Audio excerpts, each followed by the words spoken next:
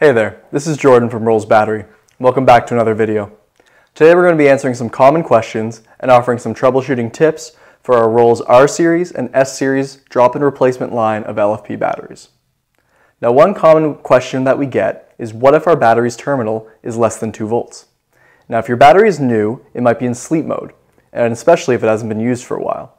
This feature is important because the battery management system, or BMS, draws a small amount of current while in use. Now, without use, this could discharge the battery, so most of the components on the BMS will go to sleep after a week of inactivity. If you've just discharged your battery to the low voltage disconnect, this will happen within 10 minutes.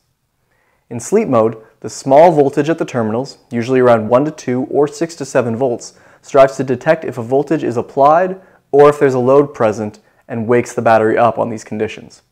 So to reactivate the BMS, simply apply an external charging voltage or load to the terminals.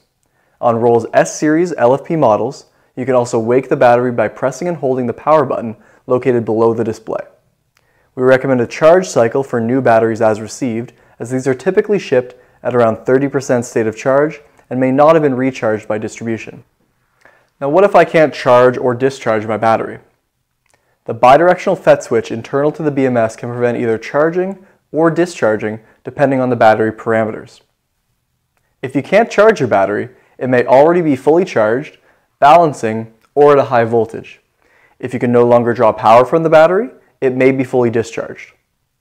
Repeated short circuits, overcurrent, or low or high temperature events can also cause a disconnect. If current is the culprit, try charging it. If temperature is suspect, adjust the temperature of the battery pack externally, or using an S-Series LFP device, use the internal heating by applying a charge voltage.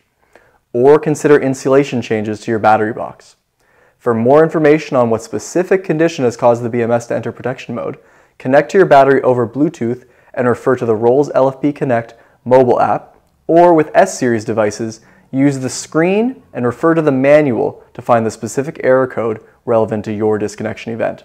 If you're still having trouble, contact us at support@rollsbattery.com. Thanks very much.